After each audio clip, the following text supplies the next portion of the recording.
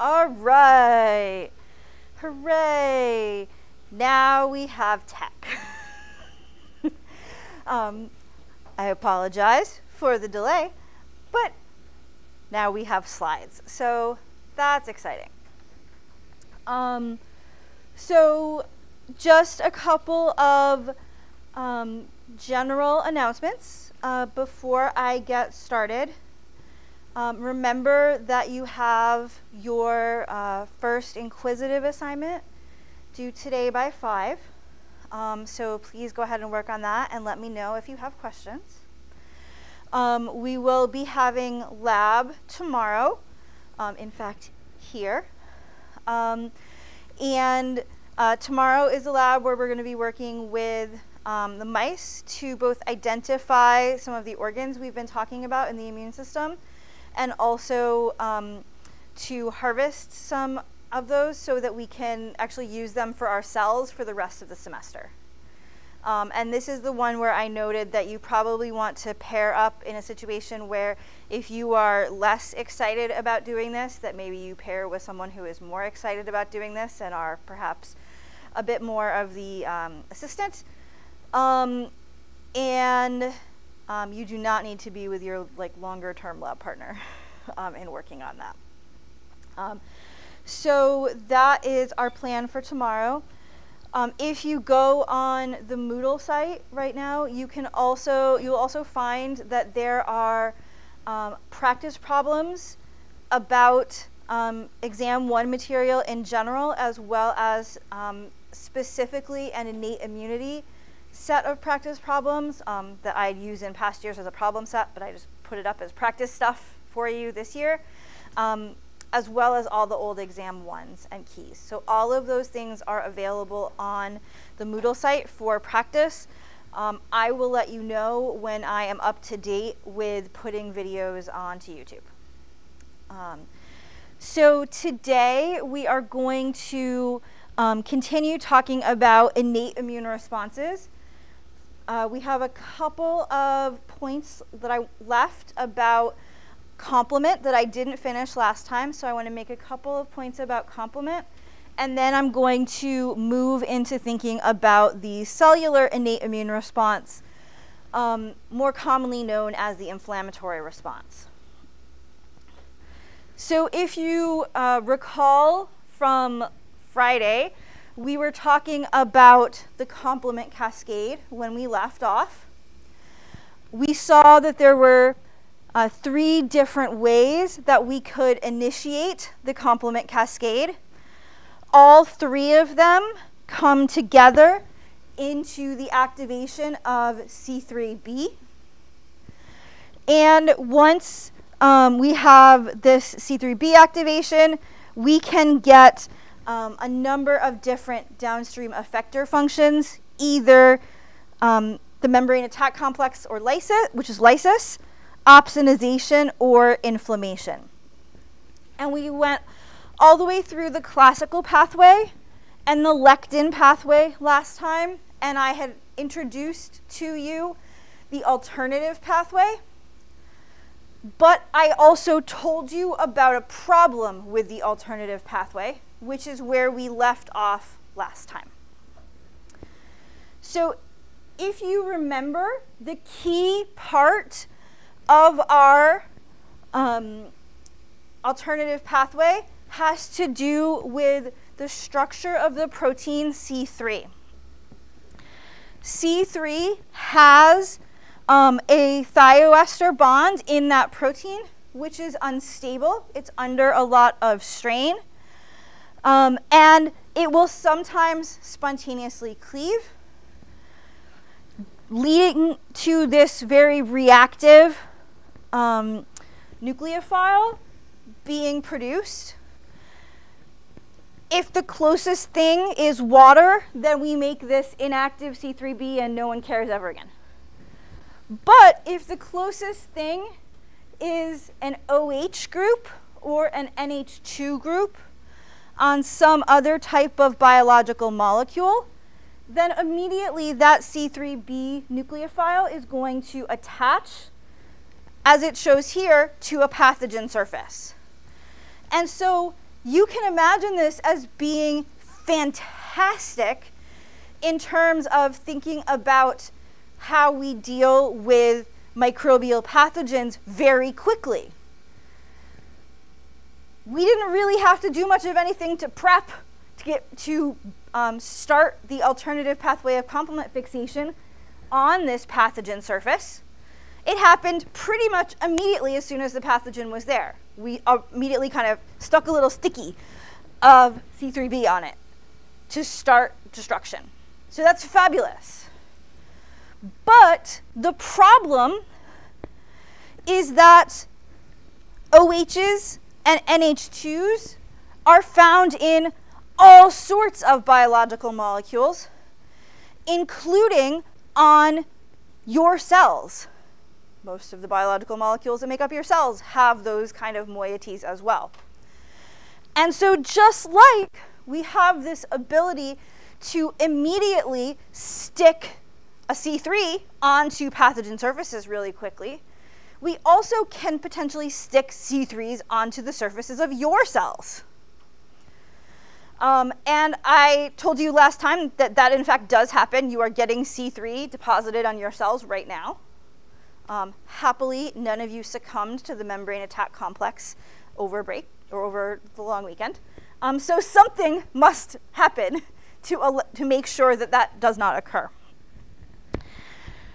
The answer to what will happen is that all of your cells express a variety of complement inhibitors. So there are complement inhibitors that can inhibit every single step of the alternative and the classical and the MBL pathway. These are some examples. So here you can see this I and H factor that sort of inactivate C3. You can see one DAF that gets rid of deposited complement. You can see another one, MCP.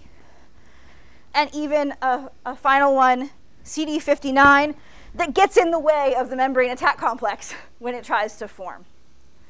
Basically, every single step of the complement cascade that we talked about has some kind of inhibitor that is made by your cells.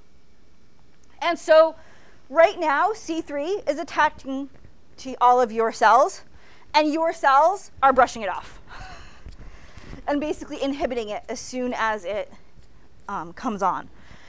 While microbial cells don't have the ability to inhibit complement in the same way, and so they are actually getting attacked. You may hear this and think that this sounds incredibly inefficient. And in a lot of ways, yup, and the immune system is incredibly inefficient in so many ways. But the general idea is that we want to have an immune response that's so fast and so broad that we'll sacrifice efficiency. And this is going to be really fast. It's just that that means we have to be constantly inhibiting it on our cells. One of the reasons why we have realized that complement plays a role in certain types of diseases, particularly in different types of arthritis, is that what's really important from the title of this slide and the previous is it says our cells express complement inhibitors. Bone surface is a surface and not a cell. And so, for example, your joints don't have any complement inhibitors. And the complement can actually start to build up in the joints because you're not inhibiting complement in the same way on a surface as you are on a cell. And so this is one kind of place where we've seen that this whole situation breaks down a little bit. The one other thing I want to point out about complement, I could have pointed the same thing out about other antimicrobial peptides, but I can only say so many things, is that there are patients who have defects in different complement proteins. So there are patients who are missing C3. There's missing C3, missing C3, missing 1, 2, or 4, missing 5 through 9, missing any of these other components. So there are patients that will have mutations where they are missing a particular complement protein. In most cases, those patients seem to have particular susceptibility to some types of bacterial pathogens. It's not necessarily all. It's a little bit weird. This is one thing that we realize when we think about immune genetics, is that the immune system sometimes like overlaps and covers for itself.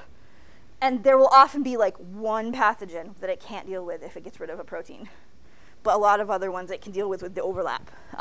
So there are certain types of bacteria these patients have trouble with.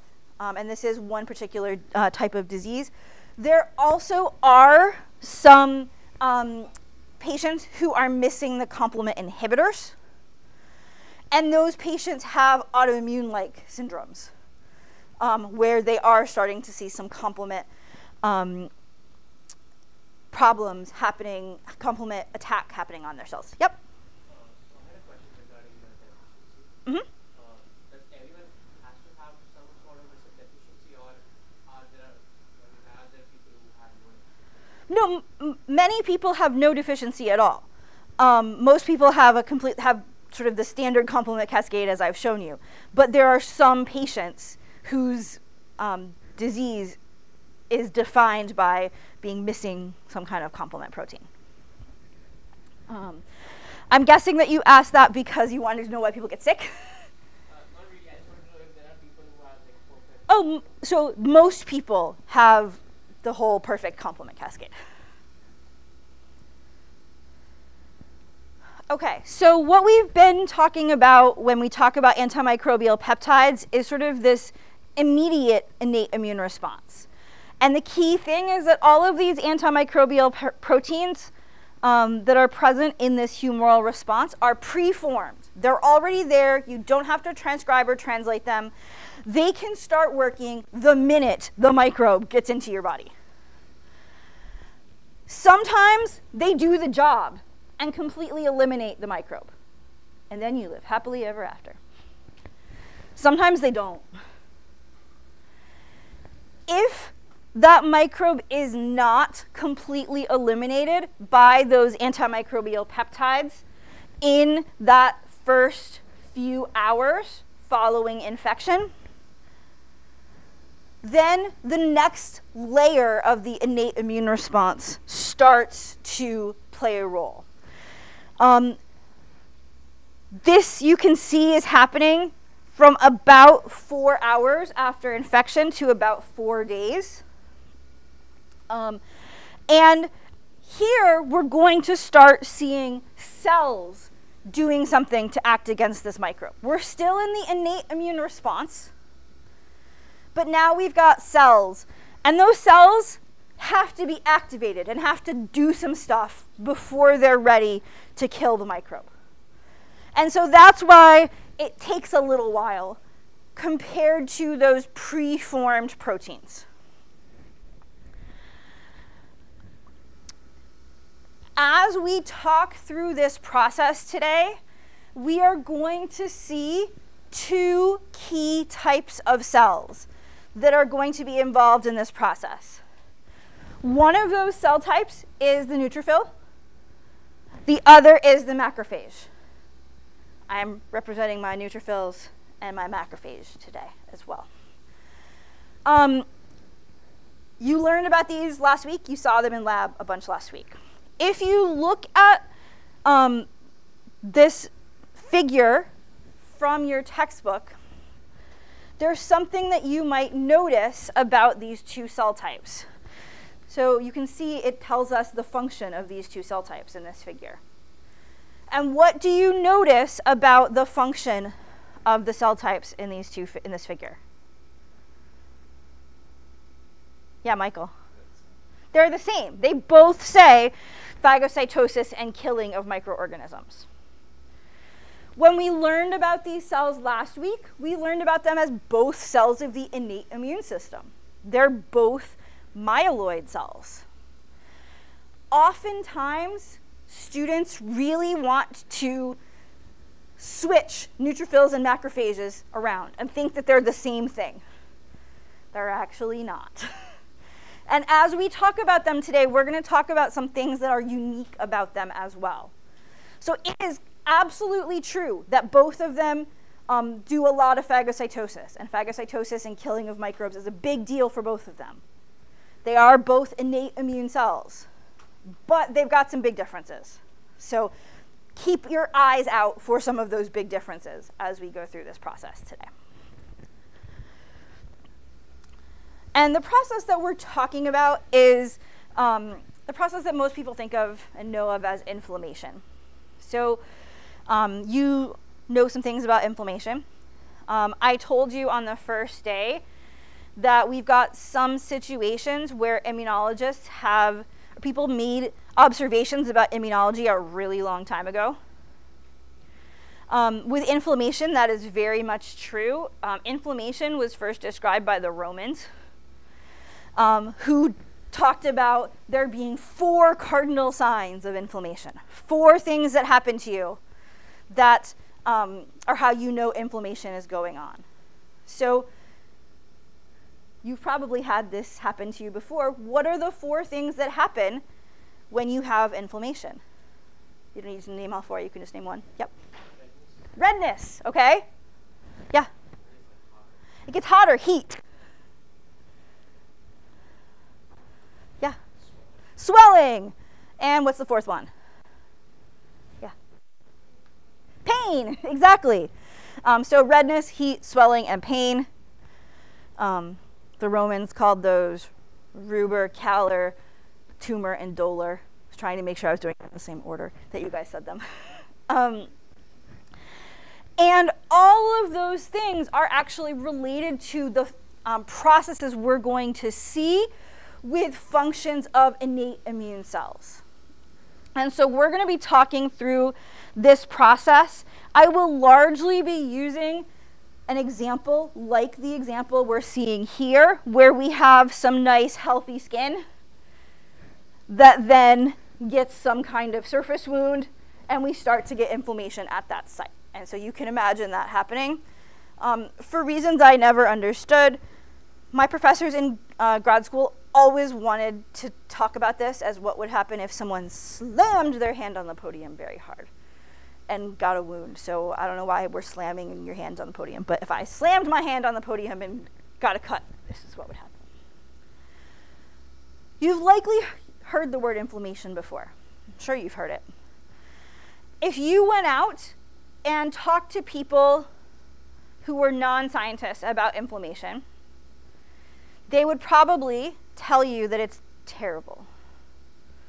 They would say all sorts of bad things about it. They'd tell you it was the worst thing ever. If you watch TV, you'll see lots of types of products that are going to get rid of your inflammation, especially to get rid of your wrinkles and things. But one thing that I want you to know is that inflammation is in fact an important physiologic process. If you did not have any inflammation at all in your body, it would be really, really, really bad. My guess is that on Friday, we'll get to some of the reasons why inflammation can be a bad thing. But in most cases, it's an important, very good physiological process. It is how you deal with infection, tissue injury, or tissue stress in order to have defense, repair, and restoration of homeostasis.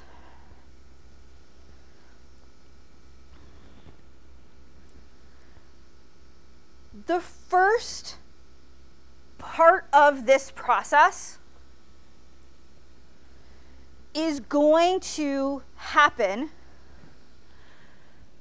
because of really macrophages.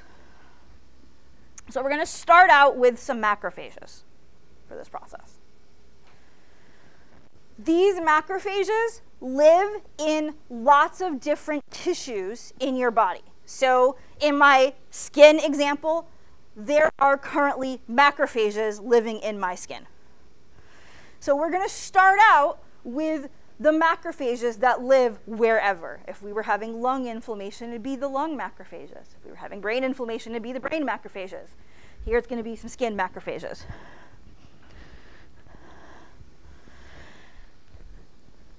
In this figure, because it's from chapter 1, it's a little oversimplified, but we're going to use it. You can see there's a cell hanging out in the healthy skin, and that here it's called an effector cell. It's the skin macrophage. So here's our skin macrophage. It's just chilling in the healthy skin. Once we have bacteria introduced, perhaps because of this wound that we got, I guess we have little, like, are those like stones or something? I don't know. But we get some bacteria. Now, those macrophages are going to be activated and are going to start this process of inflammation. And so the first thing that we want to think about in this process is, how in the world do the macrophages know that there are bacteria present?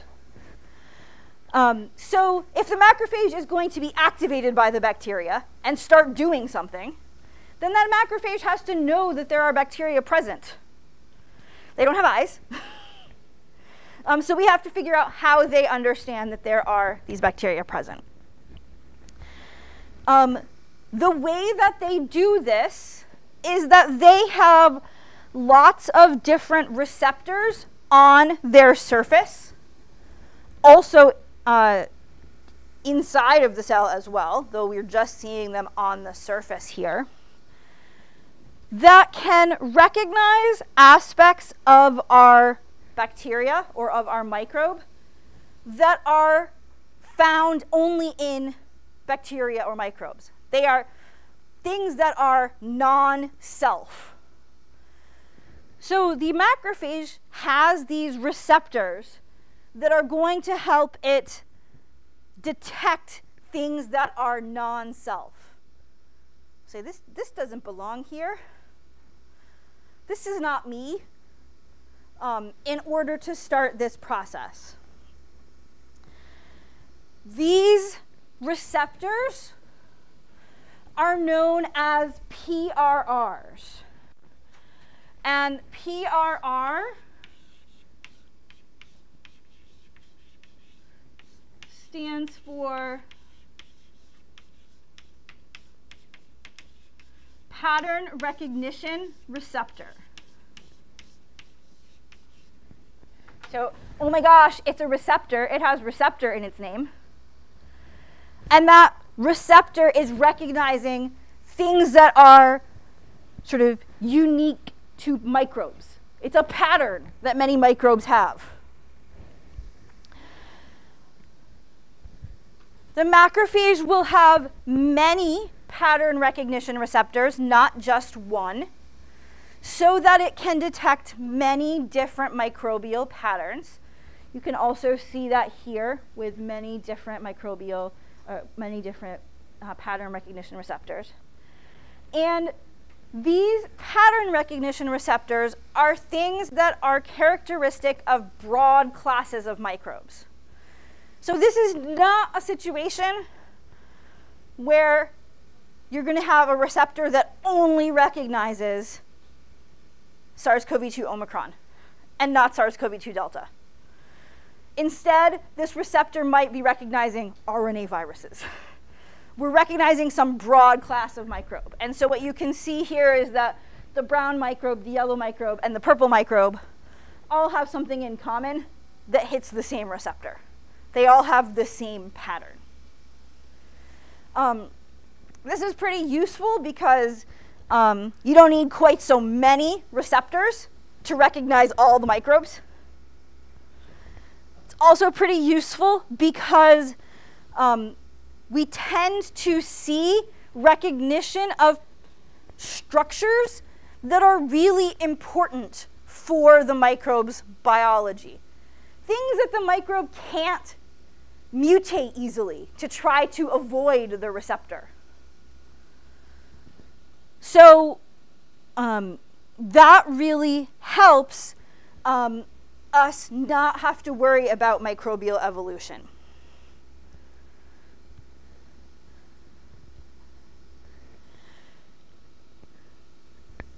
Just like we have a name for the receptor, we also have a name for that part of the microbe, the pattern that is recognized. The field has changed terms here. You might see a couple different terms. This is the official, most up-to-date term. The last, so it's MAMP. The P stands for pattern, because it's the pattern that the receptor recognizes. So that goes together. But then the rest of this is a microbe associated molecular pattern. So it's some part of a microbe, some molecule that's on a microbe that makes up this pattern. In the past, we used to refer to these as PAMPs instead of MAMPs, because we would say they were pathogen-associated molecular patterns, but now we realize they're not just on pathogens, they're on other microbes too. So we went to microbe-associated molecular pattern. But if you see PAMP instead of MAMP somewhere, they're the same thing. And this just shows you some examples of some types of MAMPs. Again, we'll talk about some of them a little bit more later on. But you can see things like LPS, which is in the cell wall of many bacteria, or peptidoglycan, which is in the cell wall of many bacteria. There are some that are particular types of nucleic acids that are found only in certain microbes. The microbe's not going to mutate to change the structure of DNA, or LPS, or peptidoglycan. And so having one receptor for each of those things is going to be great in helping the cell to recognize something that is definitely foreign, definitely not us, and something that gives you a recognition of a broad group of pathogens that we can't easily mutate around. When that macrophage uses its PRR to recognize a MAMP, there are two things that we're going to think about happening. One of those things is that so here you can see some PRRs on the surface of a macrophage. You can see microbes being recognized with those PRRs. And the result in this case is that the macrophage is going to do phagocytosis. I mentioned before, phagocytosis is important for our macrophage. So the macrophage is going to do phagocytosis. It's going to start to destroy that microbe.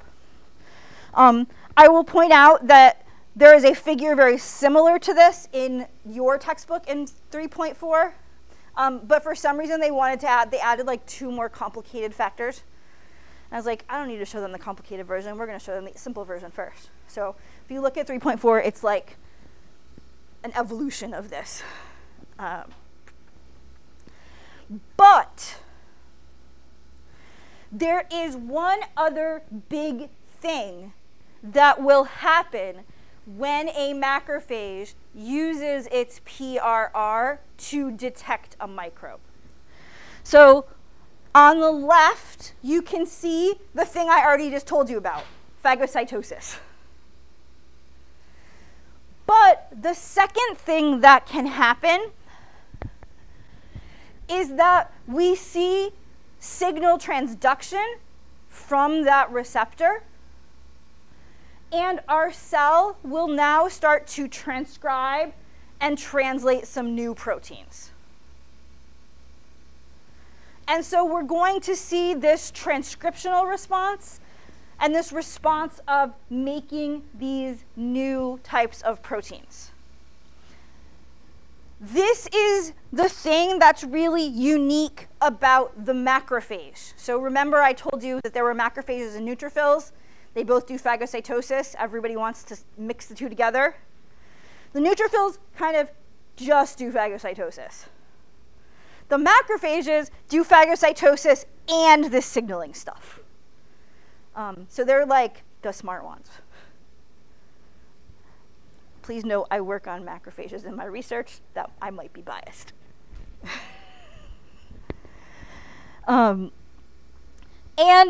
that signaling can lead to a bunch of different things. Some of them help the macrophage get better at killing microbes. Some of them are involved with wound healing and other types of tissue remodeling.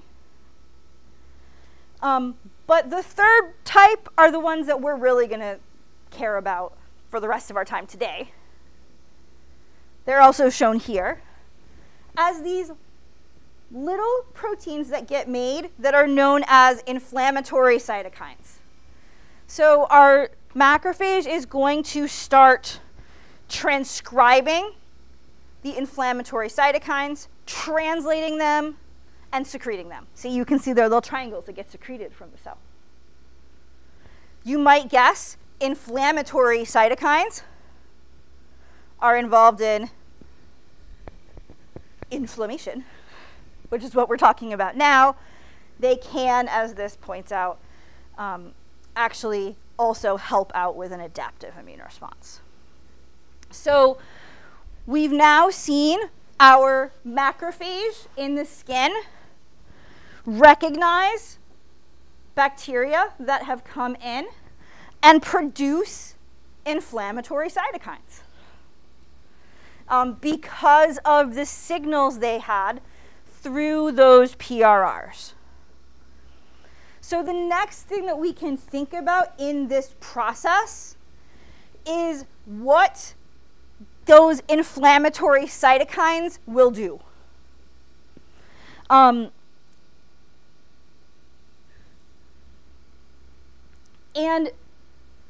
there are a few different things that those cytokines could do. There also are a few different cytokines that can be made here.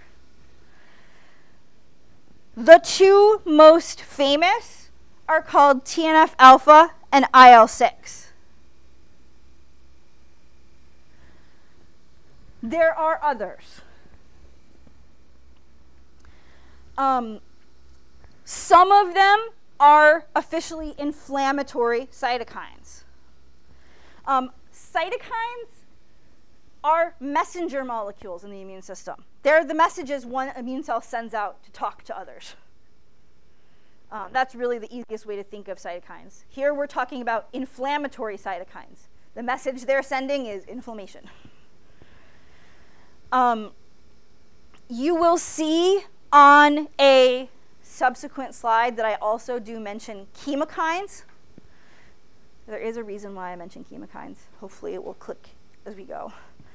Chemokines is, the word actually means chemotactic cytokine. It's a cytokine that makes something move.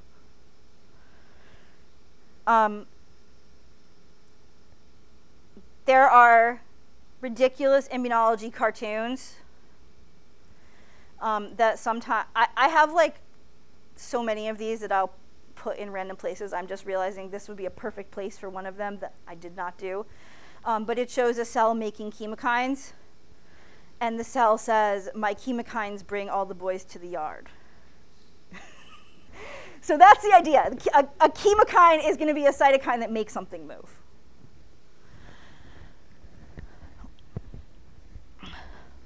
When we see those cytokines and chemokines being produced in the skin, there are some effects that happen on that specific location at the skin. And so you've got two panels here, sort of a before and an after, the left and the right. And you can see some of the effects in that specific location. So those effects are not necessarily happening throughout the entire body. They are just happening at that specific location. They are the local effects. One of the things that you can see is that this blood vessel that is nearby in the skin changes its diameter. So it goes from kind of skinny to much wider. So we see a change in blood vessel diameter. That's called vasodilation. The vessel dilates. You can also see that the wall of the blood vessel gets less tightly packed. So we actually get a change in permeability of the vessel wall. Why might it make sense to dilate or make that vessel bigger?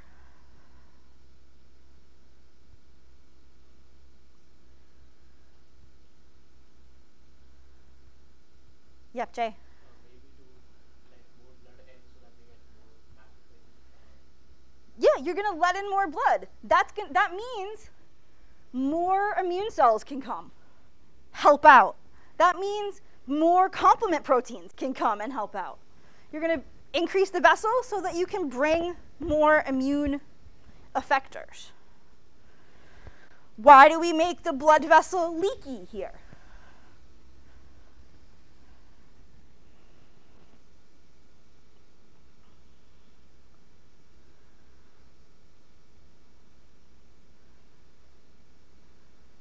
Yeah, Michael.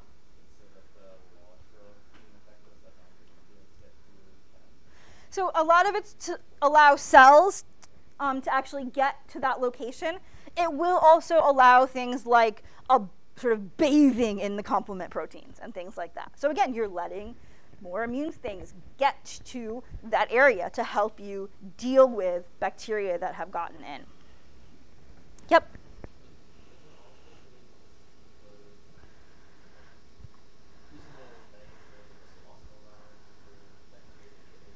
So the permeability thing potentially could. And so you really hope that you have other aspects of the immune response that are trying to keep those bacterial numbers low. If you completely opened all the doors, sure, you could get bacteria in the blood. That's why you've got a lot of things going on here at once. Also realize, as you're bringing in more blood to this site and bringing in more of the liquid to this site, the site's going to get warm because the blood is warm. This site is also going to get swollen because you are pushing more liquid there. This site is going to get red as you get some of this additional blood flow. And so all of those cardinal signs of inflammation are direct results of those inflammatory cytokines and chemokines. You do also get some pain with this. The pain is also involved in signaling on local nerves from those inflammatory cytokines, which I'm not going to go into the neuroscience of. Some of these are also going to be chemokines. And those chemokines are going to be recruiting immune cells. They are going to be actually giving out the call to say, hey, immune cells, come here. There is something you need to deal with right here. So we're going to be actively recruiting in cells using those chemokines. One point that I just want you to know, I'm going to switch the order of this for a second. There is this whole specific process that those cells go through for recruitment. I'm not going to talk about the process right now. The process actually has the same set of steps later when T cells do something, and we're going to deal with it then. But there's a set of steps. One part of that involves a chemokine. And just so you know, chemokines have really specific kind of receptors They have 7 transmembrane domains. They signal through G proteins. As you learned about in Bio 250. The reason why I tell you this is because on Friday, I told you about 2 proteins called C3a and C5a that signal through a receptor. How many transmembrane protein or domains does that receptor have? I really hope they drew it right. Hold on. Okay, they did. Phew. How many transmembrane domains does that receptor have?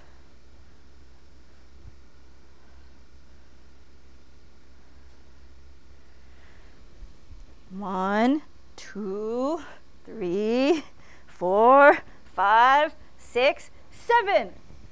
The same number that chemokine receptors have. And you know what? This receptor signals through a G protein and leads to changes in vessel diameter and changes in vessel permeability. So basically, C3a and C5a, the complement proteins you saw on Friday, are really just being chemokines. So hopefully you see that this sort of links together. That while I try to put some of these things in different locations in different parts of the immune response, we're seeing a lot of the same themes over and over again. And so these effects that I've told you about in terms of the inflammatory response are what are these sort of local effects of inflammation. So here we can see we might have our person who slams their hand on the podium and they get a cut in their hand.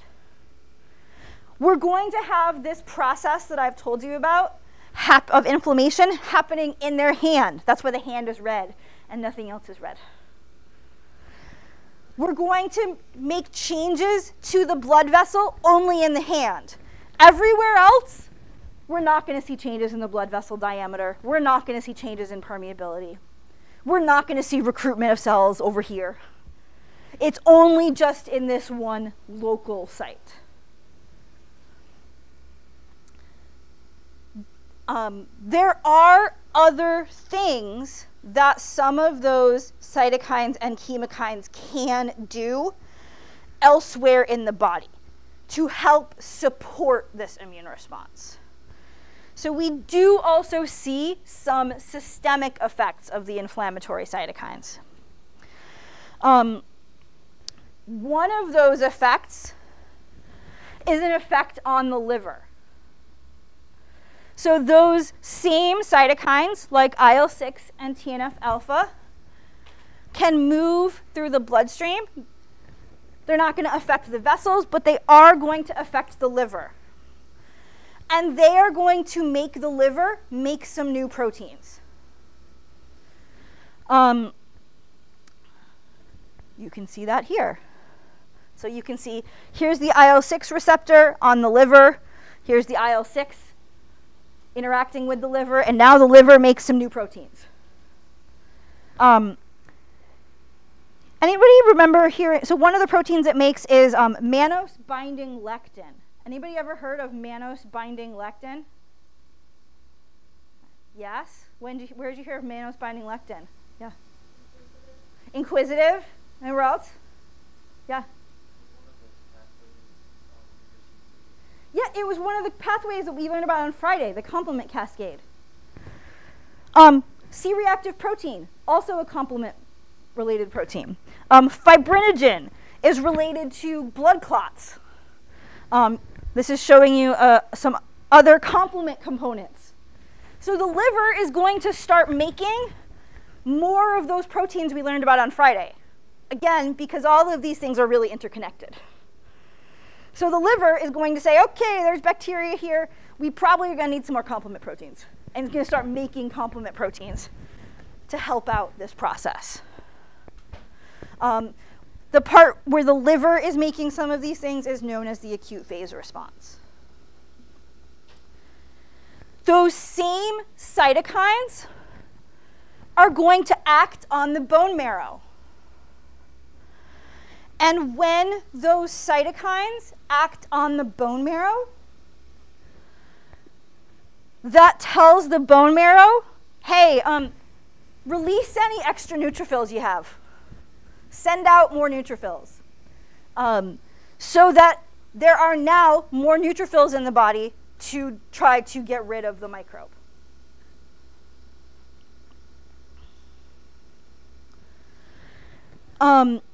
We can also see those same cytokines have effects at the hypothalamus and at fat and muscle. Both of those things end up being impacts on metabolism and much of that impact on metabolism changes your body temperature.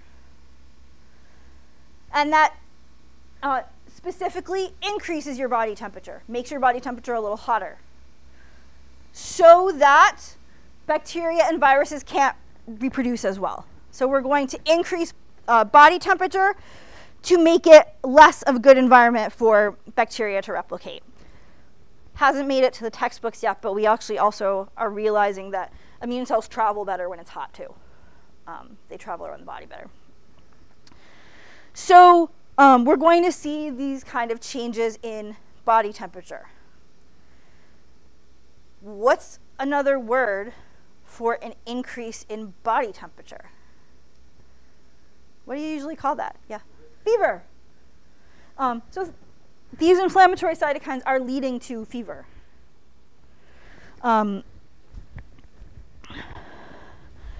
so you can see this is showing some of those effects of the inflammatory cytokines on the liver to make that acute phase response, on the bone marrow to release more cells, on the brain, where they can do things like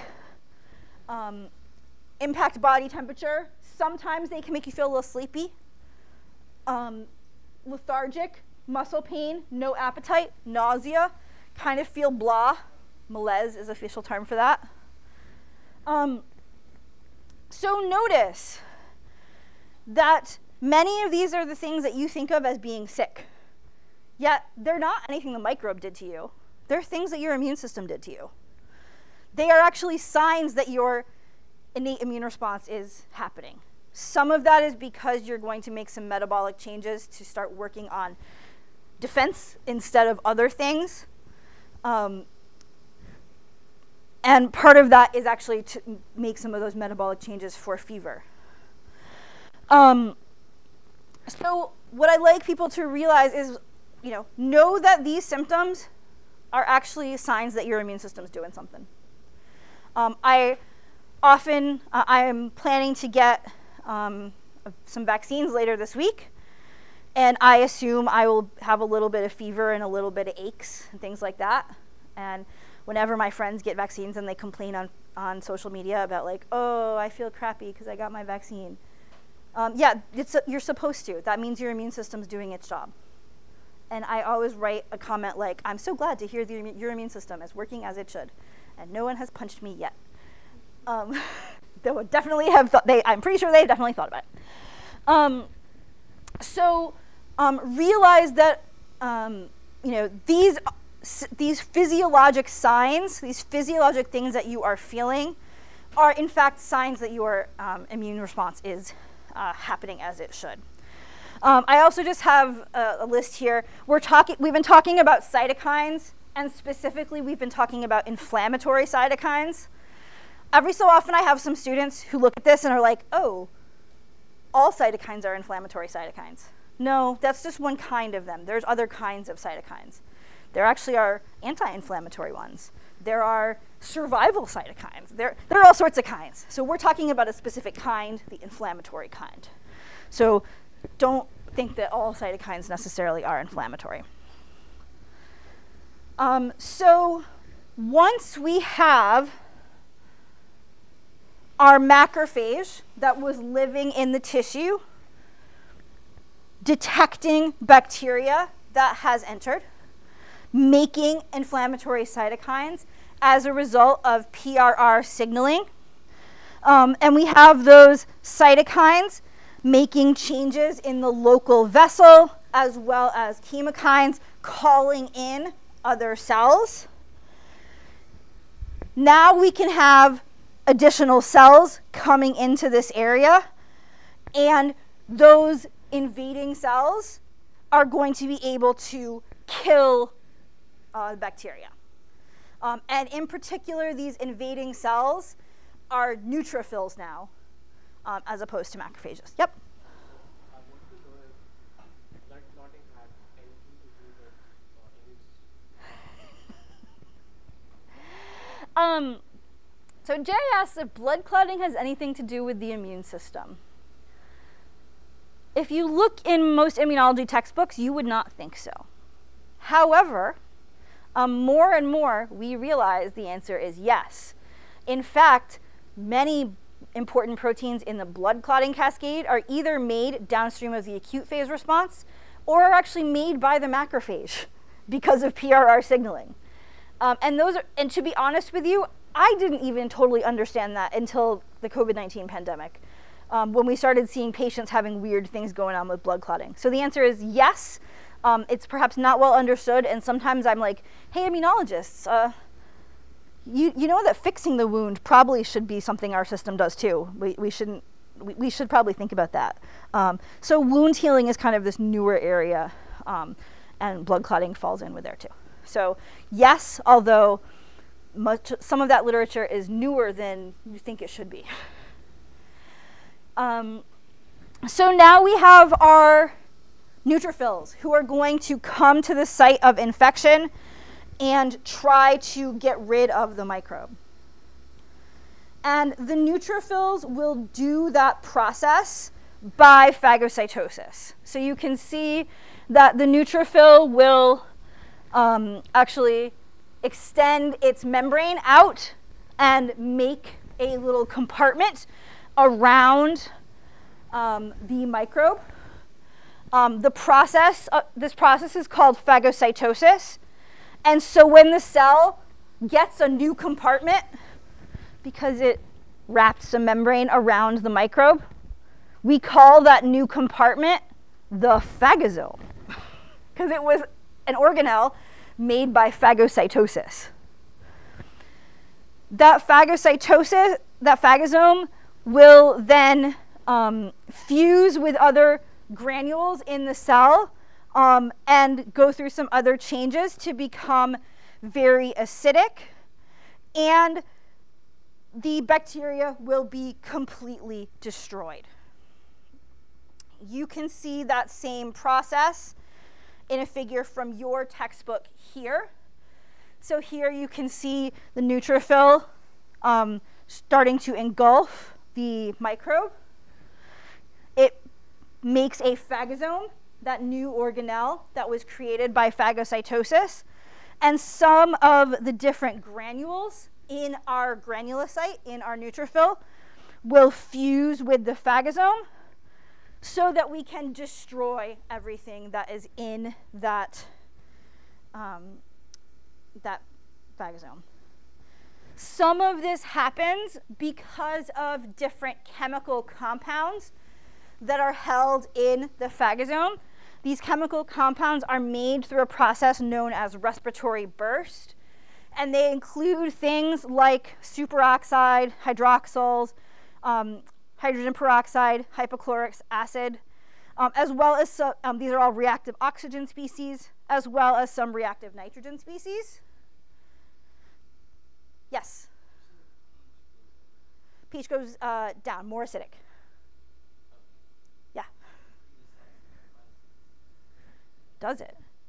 Well, that's no good. It should say goes down, because it gets acidic. Thank you for catching that. There are also, see, acidification. There are also a number of different enzymes in those granules that will help to break down those microbes. And then one final thing will happen, and this is the final thing that I'll leave you with today. After the neutrophil goes through this process of doing phagocytosis and killing microbes, the neutrophil dies. So neutrophils are very, very short-lived cells. They basically are going to be a little Pac-Man to eat some bacteria, and then they're going to die. Those neutrophils will probably get phagocytosed by a macrophage in order to recycle nutrients. But the neutrophils don't live that long, and you actually already knew that the neutrophils die because you may have seen a collection of dead neutrophils on a wound before, which is pus. So that white icky stuff that you see when you have a wound that's healing, that's pus. That's all the dead neutrophils. If you are ever going to make a lecture about this, do not do a Google image search for pus to try to put an image on your slide, because you will get things you didn't want to see. So I will see you guys here tomorrow for lab. The lab handout is already posted. You're going to want to make sure that you have it and are ready to go tomorrow. You definitely need lab coats tomorrow. So I'll see you tomorrow.